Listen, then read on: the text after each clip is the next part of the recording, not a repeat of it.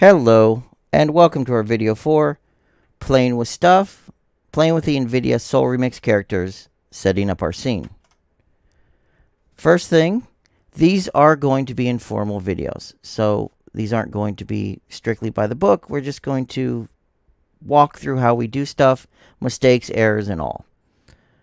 So to get started with, when you open up and download the Soul-Remix characters, and you open up the project, you end up with this. So we end up with two characters inside of our engine. Now our first scene is going to be using some existing marketplace assets, and we'd want to import them into our scene, and we want to set everything up. So if we go to our launcher, and we look through things like our marketplace and our learn tab, we're going to find a few things we're going to want to work with. Now for my example, the Firelands asset provided by Nvidia, by Epic, is something I thought would work well. So if we look for Firelands, and actually type it in correctly, you're going to find, oh, it's two words, of course. You'll find the Firelands Infinity Blade assets. So these are assets provided by Epic for a mobile game that they never published that have this little fire scene built into it. So if you were to add this to a project and select your existing project, for example, our Soul characters, which would be the one I downloaded, which is this one here, and add to the project, it's going to download it, and it's going to add it to your project, and it's become another folder inside of there. Now, to speed this up, I've already downloaded all of these files, and I've added them to my project. But I'm showing you how you would do it. The next ones are going to be, for example, some special effects we might want. So if we go to the permanently free collection on the browser, we have this FX variety pack. And this one's got a nice firestorm that we're going to want. Same process, add it to your project, choose your existing project for Soul characters, and it's going to go ahead and add it. Once that's done, we're going to end up with our Soul characters project that we're going to start working with for, well, this video. Once this opens up, you're going to end up with the following, assuming you've done the same thing. We have our character folder with our characters. We have our FX variety pack, which is going to have that fire tornado we want. And then the Infinity Blade Firelands examples, which is all the meshes for the environments and then the default maps. Now we're going to want to use the Forge map. This is a pre-built map, already set up, ready to go, just like we want it. And we're just going to have our character walk through it a little bit and do our little bit of our video sequence. You can, of course, create your own. But this is showing how you can start with nothing. We have two characters, and we're going to use existing assets and existing tools. And you don't have to be an artist, and we're going to create something that we can be proud of. And I'll show you how we're going to do that. So now that we've got that, we want our characters in our scene. And if we look through our scene, this scene in particular, we're going to run into a couple problems. First of all, we have our characters here, but they're not really set up as characters. They're just skeletal meshes. Inside of Unreal Engine, we have things like our first and third person character, and we have them set up as templates. However, since we started with the Soul character project, we can't start with the template. We could import the characters, but that's for a separate video. This is going to be how to take that Soul character template and put stuff into it. So we can add a feature pack. We go to Add New, Add Feature or Content Pack. You can choose an existing pack, and we're going to choose the third person blueprint feature. You add that in, and now we get a few more folders for our third person. I'm going to delete this overview because we don't need it.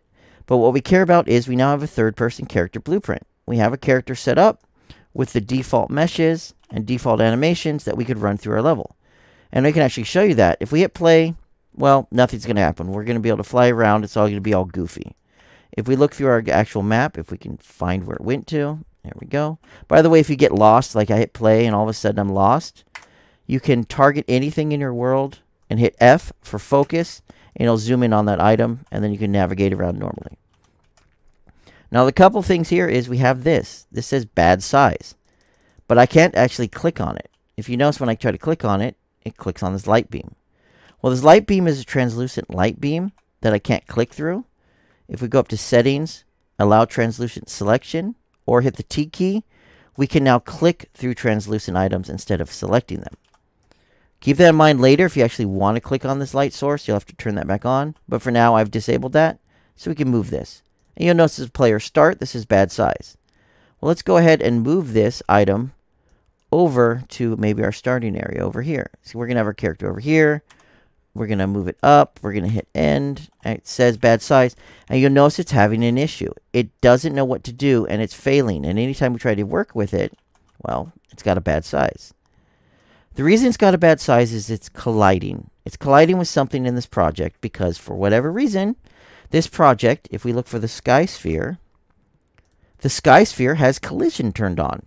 We go down here to collision presets default. It's going to collide with everything in this level.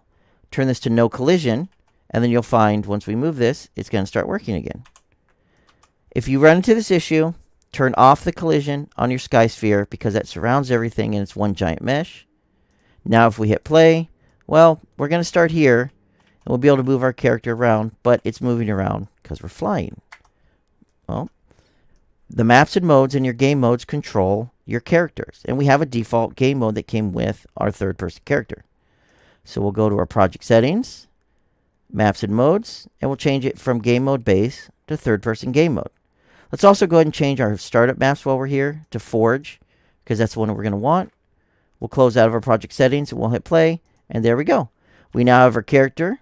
It's not the one we want, but we have our default third-person character that can run through our map, and we're ready to start working on our scene.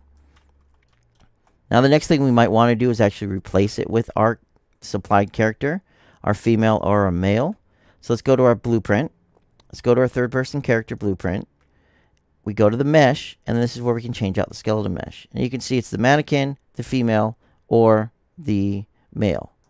Now, if we change this out, you'll notice it changes out. Our viewport changes it out. We can hit play, and we have our character inside of our scene. They don't animate because we don't have animation set up for them. That's actually going to be in our next video for setting up the characters. But they do work, and they're already set up. Our level's set up. Our level's ready to go. Our character's ready to go. We can start modifying things. Now, a few tips and tricks here. If you're going to be working in this and you want to avoid annoying messages. So, for example, hey, this looks really nice, but like in my example, I took some of our paths over here and I duplicated them over and I made a little ramp for my example. You notice first thing that happens when you do that is you now get lighting needs to be rebuilt. Well, lighting needs to be rebuilt because we're using static lighting, and, well, yes, it needs to be rebuilt. So something you might want to do while you're working on a project, especially during the design process, search for light in your world outliner, and grab your lights, and switch them off of static. Switch them over to movable, for example. I'm grabbing all my lights, switching them to movable, skylight movable. It's not going to look like we want it. We don't have our baked-in light. We don't have things adjusted for our lighting setup. But we're not going to have an error. We're going to be able to see what we're working on, and we're going to be able to continually iterate on this until we get our design working. Then we can change our lights back to static, for example, and then we can bake our lights to actually see what they look like. So that's just a small little quick hint. If you don't want that error up there, you don't want to worry about rebaking, design your level up first, modify your level, and then you can work on the lighting and effects. But at this point in time, we are ready to go to the next scene. Next video. We have a scene we can work on. We have our character started. We can play our character. We can move our character around. We have our mocked scene ready to go. Now we need to actually get our characters working and able to do stuff. So in our next video, we're going to cover setting up our characters.